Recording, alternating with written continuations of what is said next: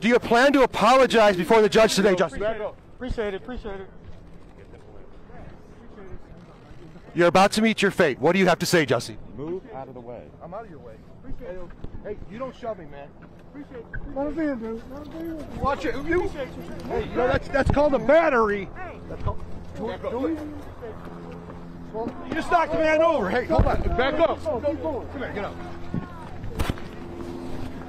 All right, as you see, his bodyguards are getting a little bit violent with the as he approaches the building late. He just tossed a photographer down. But Smollett is here. He's entering the courthouse, and he's now in the building. Kind of a violent entrance, shoving and throwing people around. One member of the press corps hit the dirt. Can you hear me back there, Brad? Erica?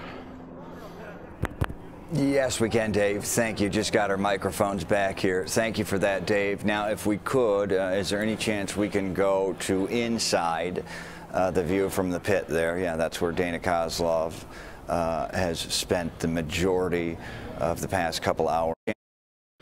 And you're about to meet Box there. I think you see Jussie Smollett with his 92-year-old grandmother just about to walk up the steps to enter the courthouse there at 26th and Cal. Yes, we were told by his team, his media team, that Jussie Smollett would be arriving at 12:30, between 12:30 and 12:45 for this hearing, with the assumption that